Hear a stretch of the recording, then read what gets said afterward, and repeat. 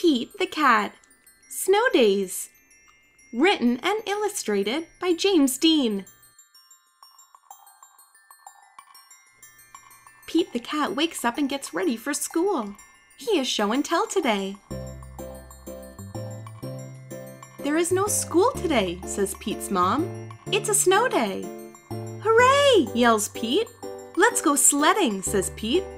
"Great idea," says his brother Bob. Pete puts on his hat, boots, and mittens. "I'm ready to go," he says. On the way, Pete makes snowballs. He throws one at Bob. Bob throws one back. Pete makes a snowcat. "Snow days are way more fun than school days," he says. "Sledding hill, here we come," says Pete. He can't wait to get there. Pete waves to Callie. "Come sledding with us," he says. The hill is big. Trey and Emma look small at the top.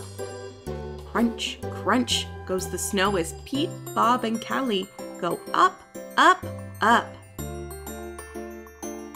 "Whee!" they yell as they go down, down, down. "I love snow days," says Pete. On the way home, Pete and Bob stop at Trey's house. The hot chocolate is yummy. "What a fun day," says Pete. "Tomorrow at school, I'll tell my class all about it." Pete wakes up to more snow. It's not a school day, it's another snow day. Pete makes a snow fort. He throws snowballs. He makes a snow dog. Then he has fun sledding. He can't wait to tell his teacher about it. But the next day is a snow day too. There's too much snow.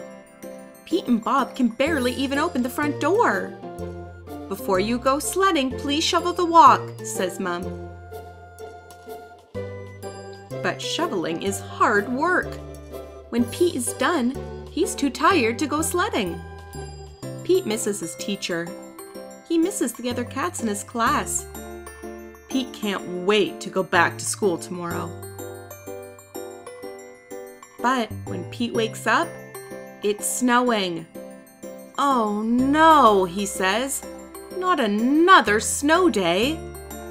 Pete wants to go to school, so Pete plows the streets all by himself. The other cats rush outside. They help clear the snow. Everyone wants to go to school. The streets are clear and safe. The bus can drive. School is open.